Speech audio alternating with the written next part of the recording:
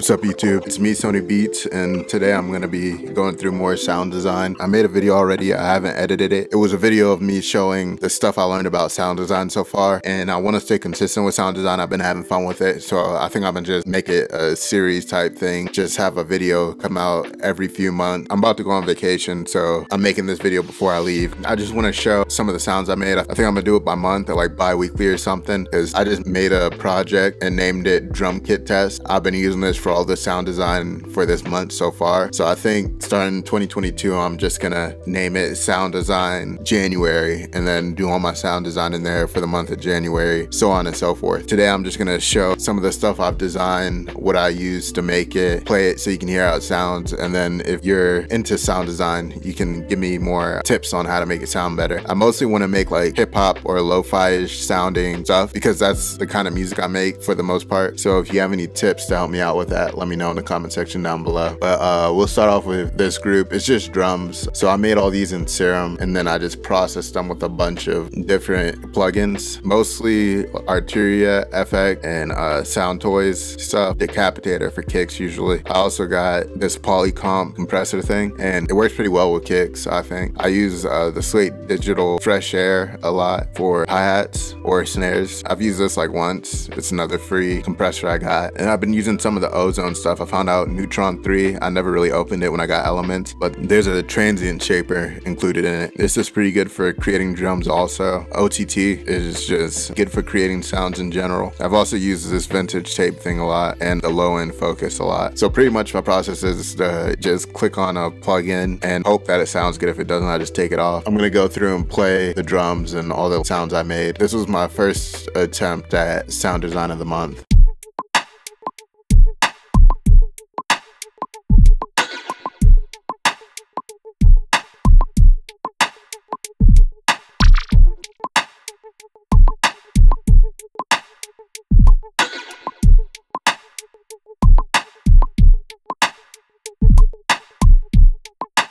This is a kick I made. It looks kind of weird. It sounds alright, I guess. I don't know if people would use that. I think the snare is more usable than anything else.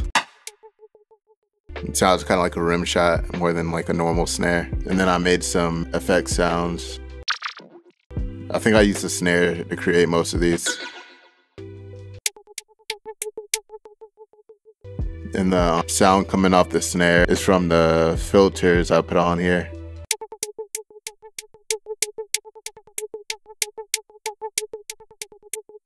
So I got this big fat skeeter on the hi-hats, this filter mini, and the square randomizer.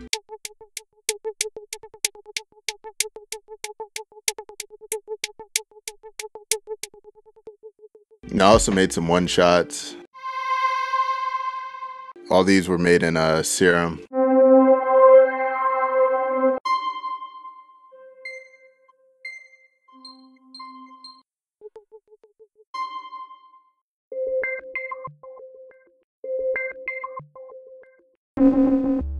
I also made these pop Perc sounds.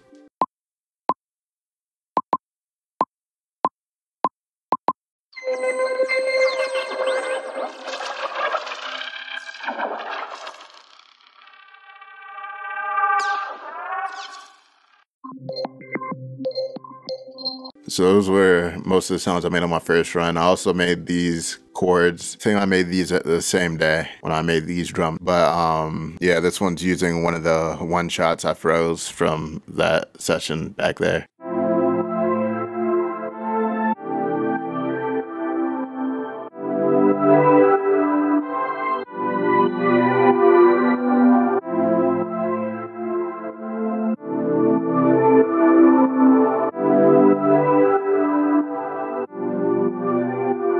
So I started with this one and then I added things to all these. I added Kickstarter to this one. I also put reels on all of them and this EQ. Yeah, I just added this EQ on it. Get rid of the low end and the very high end. And then this is another sound I made.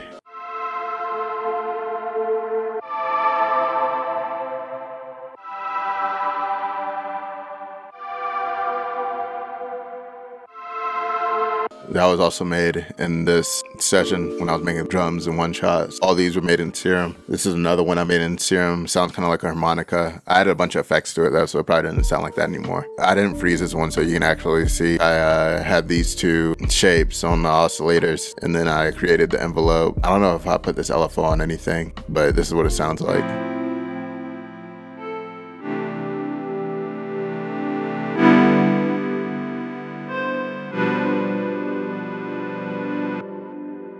It reminded me of a harmonica. I made a bass in another, I think I did a beat breakdown on it, the operator beat breakdown. So I saved that bass and I just used it for this too, since it was a bass I basically made from scratch because I just used an analog thing in Ableton, or analog operator, whatever they call it.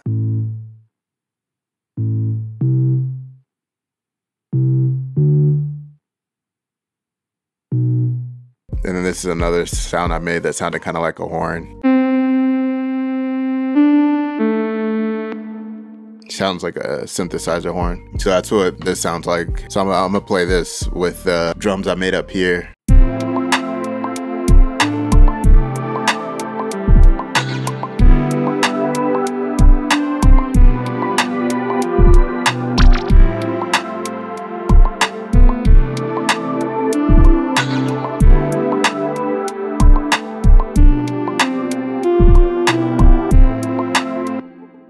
Yeah, I'm not sure what I did with these double cakes. They're a little off. All right, so next session, I think I just made more drums. I was trying to practice getting good at drums, so that's what I mainly focused on. This is what I made in here in this session.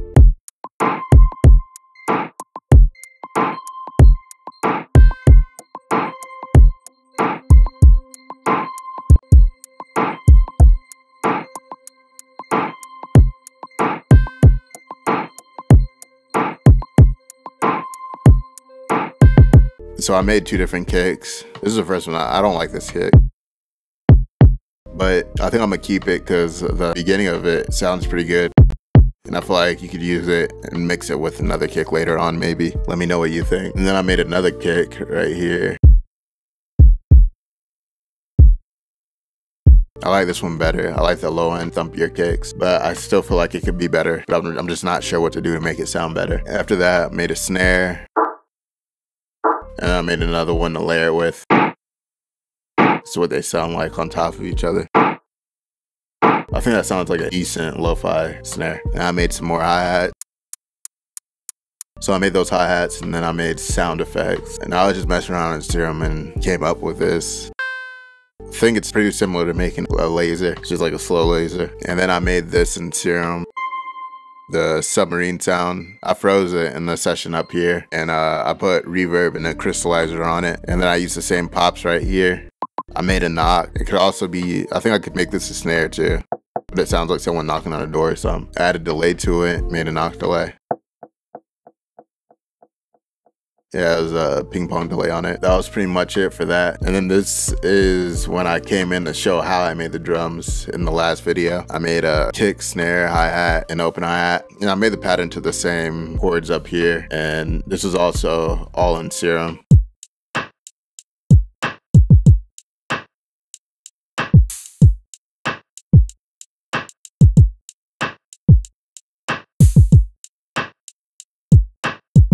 So I think the snare and the hi-hat sound good. The open hi-hat sounds kind of bad. And the kick sounds, it doesn't sound like it has enough low end. But I also made it pretty quick for the video. It could turn into decent sounds. Let me know if you have any suggestions on how to make it sound better. I'll play them together with the chords and all that.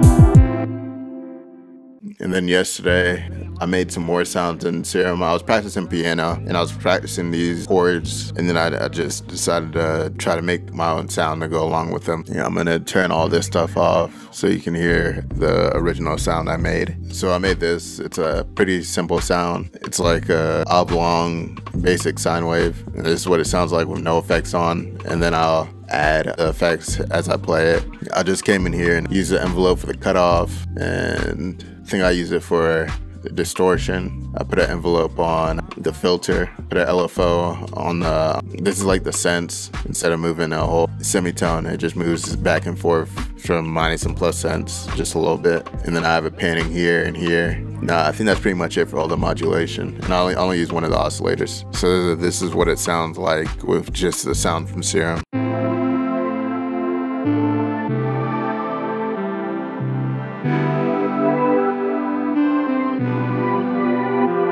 I put an EQ on it, I think to get rid of the plucky sound, because it kind of sounds plucky at the beginning.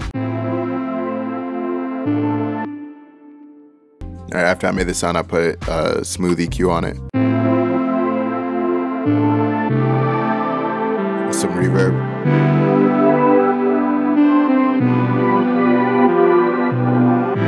Another EQ.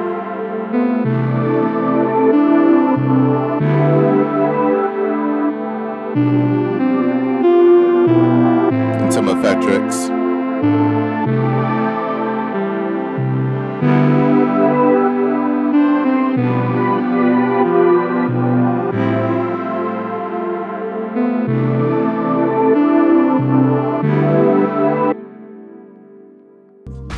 So after I got that chord progression down, I came into Serum and created a sound. I just used this shape. It's basically a oblong sine wave. And then I just put LFOs and envelopes on everything. There's an envelope on the FX. There's an envelope on the distortion and the cutoff. There's also an envelope on the mix for the filter. And then I put an envelope on the fine. It's just the amount of sense that it's off. And then I put an envelope on the pan here and the pan here. So this is what the original sound sounds like. Then I added EQ.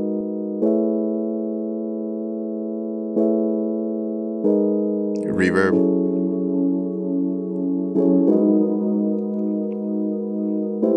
LFO.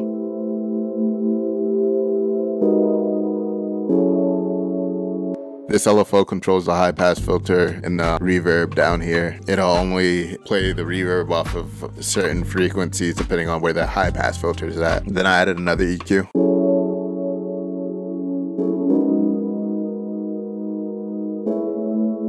And then I added effectrix on top of that.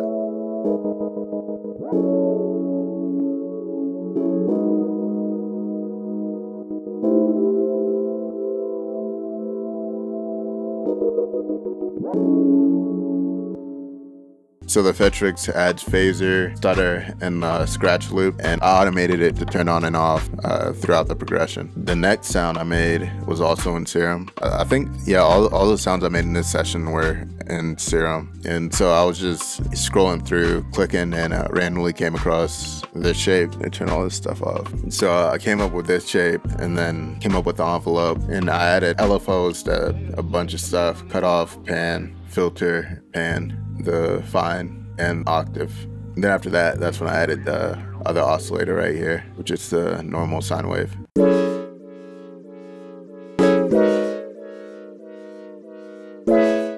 Then I added some reverb.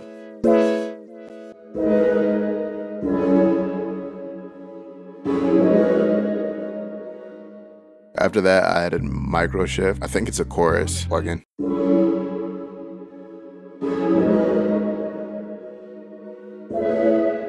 Then I added more EQ.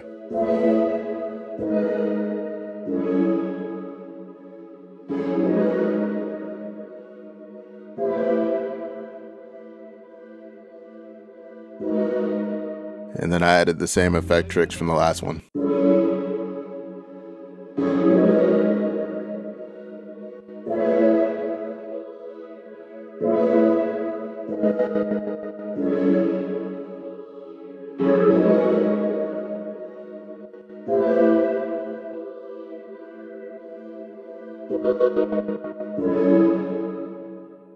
So I came in here, found another random oscillator, acid, and then I was messing around with it. I added chimes to it, modulated the pitch, modulated the pan, modulated the cutoff. I think this stands for flanger, something like that, flanger filter maybe. And add another filter here with a cutoff attached to one of these LFOs. And this is what the normal sound sounds like before the EQ, reverb, delay, and soothe.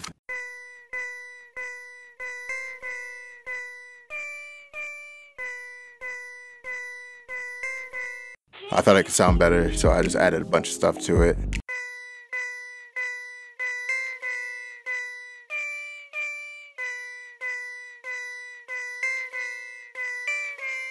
Reverb.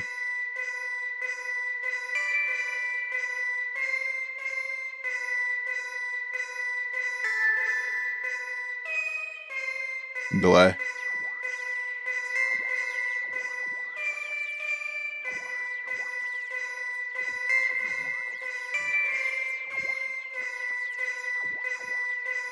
The delay kind of adds those little laser sounds in the background. After that, I added Soothe to get rid of harsh frequencies.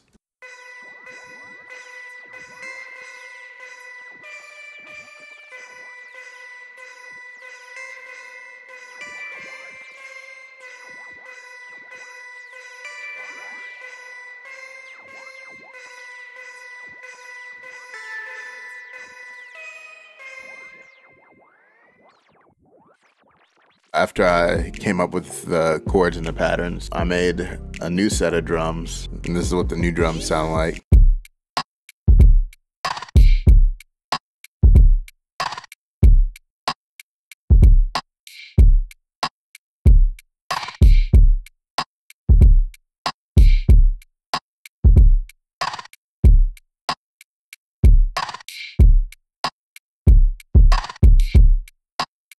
So I made all these in Serum. I think I just use different compressors and plugins afterwards. The way I come up with kicks is pretty much the same. I usually use that same sine wave. I think once I used the oblong side wave to make a kick. I'm not sure if I did it or not on this one. And then the snare kind of sounds like a clap, honestly. It's more of a clap, I think.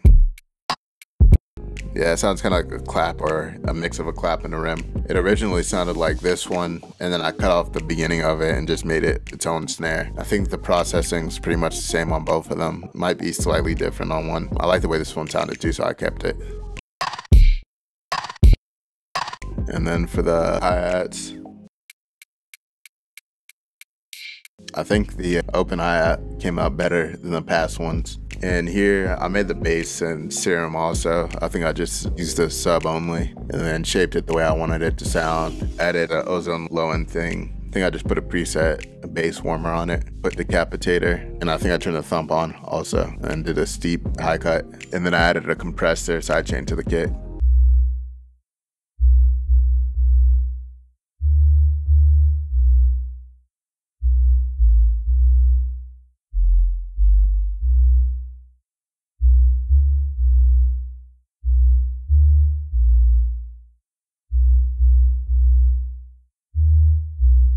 So after that, I made a laser. It's frozen up here, but this is where I made the original laser. And I just came in here, made the laser sound in Serum. So this is what it sounded like by itself. And then I added a phaser, micro shift, which is like the chorus plugin, pan man, and delay tape. And I think the difference between most of these is the delay tape that I use. So that's the first laser. Second one's the same, but has a different delay tape on it. It just has a default.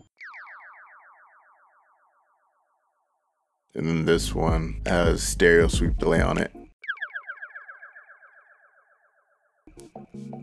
So I froze all those and put them here. So that's the first laser all by itself, and then I combined the bottom two.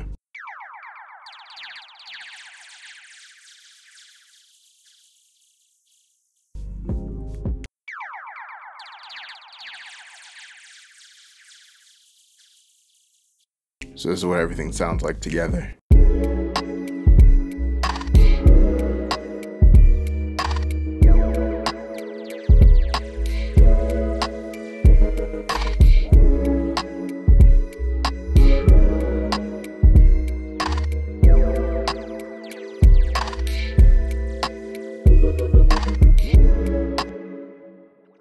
So that's what I made yesterday. And then today I experimented with Pigments for the first time. They just came out with an update. So this video is a little too long, so I'm just gonna put the Pigments part in its own separate video. In that video, I'll be showing my process for designing sounds and how I made the drums that I made in this session. That'll probably come out a week after this video, so stay tuned for that. Comment, like, and subscribe. Share if you liked the video. Check out my music, and thanks for watching. You know, throughout the years, a lot of people have asked me, Brad, why the scar? I always tell them the same thing. Why don't you mind your own business, pal? I'm a cartoon star. I have more people telling me what I want to wear. So don't be afraid to express your true self. And remember, fashion first, okay? I guess that wraps up another mystery.